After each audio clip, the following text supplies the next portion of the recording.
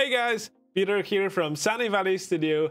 As you might already know, I'm preparing a new video course about making a 2D farm game in Unity, and I would like to share with you some progress that I have made in the project and some solutions that I have used to create it. First of all, I have changed the sprites for the Super Retro World Sprites pack from itch.io made by GIF. I'm very excited about this because I have received an educational license so that I can share those assets with you guys for the purpose of creating this 2D farm game.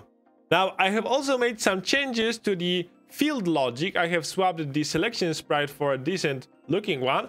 I can, of course, select a couple of fields and prepare those fields. But now I can select seeds, and I can now place seeds on multiple fields instead of on only one of them in front of the player. So I have created this additional logic, as well as I can pick up objects and they will appear in the hotbar below. So I have the inventory kind of working. It is still work in progress. There is no stacking, but again, it will soon be created. Now, the biggest changes are in the scripts, because previously in my player script, I had a prototypical logic in my perform action method, which basically means use an item. Previously, I have this pretty long block of code just to test my different tools, and I have decided that it is best to modify it first, because later on I can add more tools. So now I have ended up with the inheritance tree when there is this selected tool of type tool, and I just call on it use and passing this, so this player or basically this agent in the game. There is some additional prototypical logic to update the hotbar that I need to deal with. So the layout is that we have the tool class, and we have different classes for different tools in our inventory, so that if I'm using the hand tool, so empty or no tool equipped, I can perform different logic compared to if I'm holding the hoe. And basically, if I make a mistake here, I can go just to this one class and check what is going on without worrying that I will affect the player script or any other script in the game. I know that some of you were commenting in the previous devlog if I will be tackling the architecture of games in this upcoming course. Yes, I will try my best to explain different architectural solutions that I am using here. Another thing that was kind of tricky was those items. How can we interact differently with different items? Like, how can I make sure that the stone can be only affected by a pick rather than picked up using the hand? Right now it is quite prototypical, but I have those small scripts pickup interaction, which will be invoked by a tool that affects this object. And here I can decide if I want to destroy this object or not. If I want to, I can select what tools can I use on this object. Right now it is hand, but I can add more tools later, and I can decide that only a pick can affect this, as well as I have this on item picked up event, which I can connect with some cool visual or sound effects. I can also decide what type of item it is based on the database index of the items, which is connected to the inventory.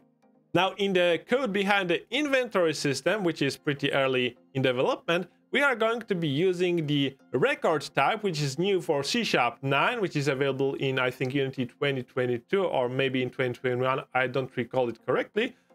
Which is great because this record type will automatically create for us the code to compare those item or inventory items. So if we have the same two items with the same ID, it will be very easy to stack them together based on the comparison that is internally created by the record. We do not need to have any additional code for those.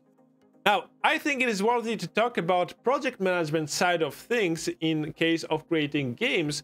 I'm using Miro, which is basically a collaborative whiteboard, and I'm using it to high-level plan what I need to do. Here are my game mechanics that I want to create. There is the movement, the farm scene, farming, and I can connect it all with different game mechanics, so I know what to work first on and what is connected with what. So I'm not starting to work on the animals, for example, which I have decided that I do not have enough time to implement, before I start working on the farming mechanic, which is selecting objects and interacting with them. Besides that, in Miro, I can also create the high-level logic behind different systems.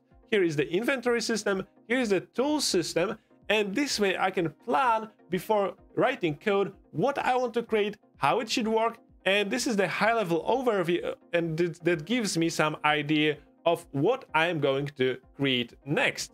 Now, while Miro was a great design tool, Jira is the software that I'm using for the management of tasks. I have switched from Trello to Jira because it gives me direct feedback of where I am in the project. Now here is in the roadmap, I can see the dates, and I have selected some deadline to finish the project.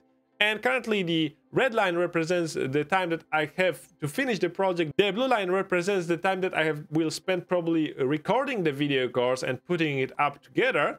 But I can see here, for example, there is this FC farm level setup. And I know that I am behind the schedule with this. I should have finished it by 4th October. It is 6th October. But thanks to that, I can see using this orange line where I am right now, where I should be. And I know if I need to cut some features of the project or do I want to continue with those and delay everything else. So this gives me a lot of information. Now, beside that, Jira also offers a Scrum board, which is basically to do, in progress, and done in, I think, a much better way than Trello, because basically what I can do is go to one of my tasks. I have the subtasks, and what I can do is select one of those tasks. I can estimate how much it should take me. If here is 30 minutes, I can log time that I have actually spent on the project. Later on, I can analyze how much time it really took me to create different aspects of the project, so that it gives me a better understanding on how to manage my next project. Jira can have a pretty steep learning curve, so if you want me to cover those tools in more detail or to talk about project management a bit more, let me know down in the comments. That is it for this devlog. Thanks a lot for watching. Now, do expect the course to appear around November, but I will be posting more info soon on Twitter and on YouTube so that you have some idea of what is going on. Thanks a lot for watching. Take care. See you in the next video.